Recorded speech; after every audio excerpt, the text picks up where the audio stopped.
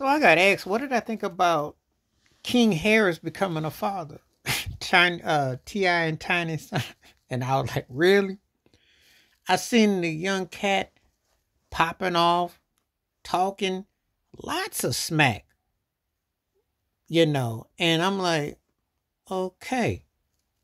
Now, you done heard about T.I. and Tiny's business, been all on these streets and all this stuff that goes on. But you always know that there's always two sides to a coin. So you might see one thing in public, but you think you see something else in private.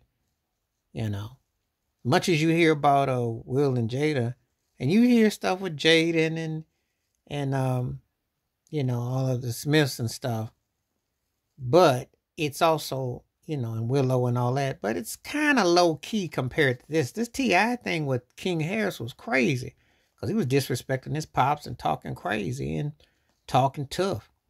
Kind of put me in the frame of mind of Michael Irvin's son, who was popping yams, taps too. And Michael Irvin just said, look, you didn't grow up in the hood. You ain't got to come on like that. And King be talking that talk, but now he about to become a father. And I'm like, okay. It's going to be interesting how it all plays out, considering T.I.'s doing comedy now. He's still trying to keep on his career. They still trying to keep things kind of on a hush. So much goes on with that situation. It's just that T.I. and Tiny are like the Junior Whopper versions of Will and Jada. So let's keep it 100. It's not quite the same. It's not the Whopper. It's the Junior Whopper. But it's interesting, though, nevertheless, though, because you don't never know what's going to come out the Harris household. And it has become a wilding saga of unknowns. And so this is an interesting thing. The reason why I bring this up is because the young man been running his yaps, talking crazy smack.